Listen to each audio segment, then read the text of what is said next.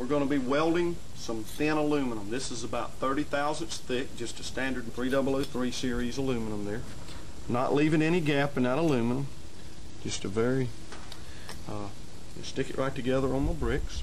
Now, that's just a standard TIG or heliarc rod that you get at any welding supply. We use just a little flux. I've got a little bit of our aluminum welding flux mixed up as a paste right here.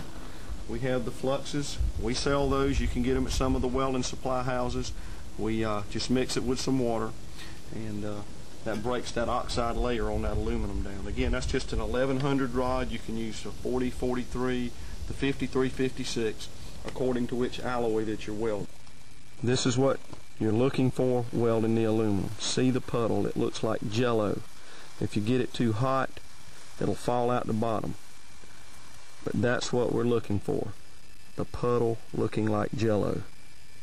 Dip that rod in the puddle. On the aluminum, a little different than the steel. Of course, it's not going to turn red. You just get a little wrinkle effect. It looks kind of like jello. I hope you can see that in the camera there.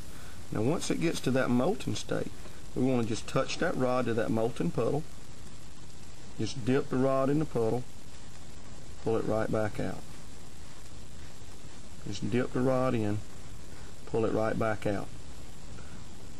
Just dip it in, pull it right back out. It's very similar to TIG weld. You get a nice weld bead, and keep in mind that's dirty aluminum, and most importantly, 100% penetration.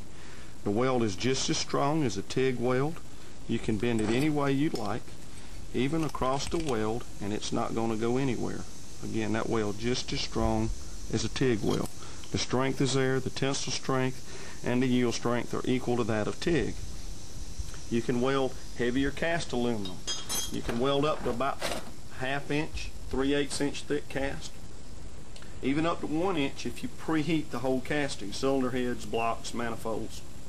Just preheat the whole block to about 600 or 700 degrees and go in and weld it with the appropriate rod. Again, preheating is very critical on the thicker aluminum.